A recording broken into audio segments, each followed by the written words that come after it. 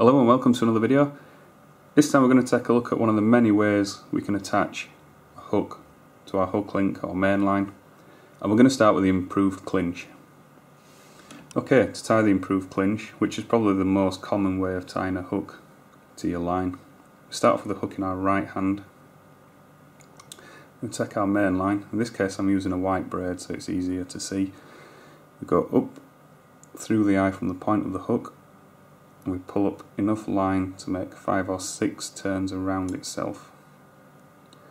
So we take hold of the hook just before the eye, being careful not to hook yourself, and then we'll make 5 turns. 1, 2, 3, 4, 5, and then on the 6th turn we then take the tag end through the little loop that we've made by the eye of the hook. We pass that through there, and when we do that you'll see we've created another loop here.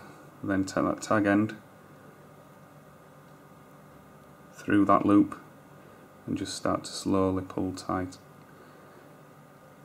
Now this will pull down. If you're tying this in mono, at this point you want to wet that line with a bit of saliva or something just to stop the line burning against itself, and then all we do is we just slowly pull down and form up the knot. See that we've got a nice neat knot there with the line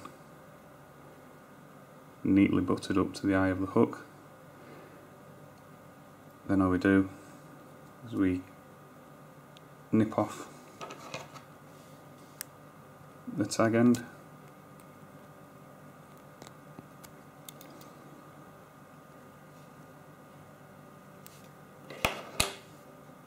and there we go.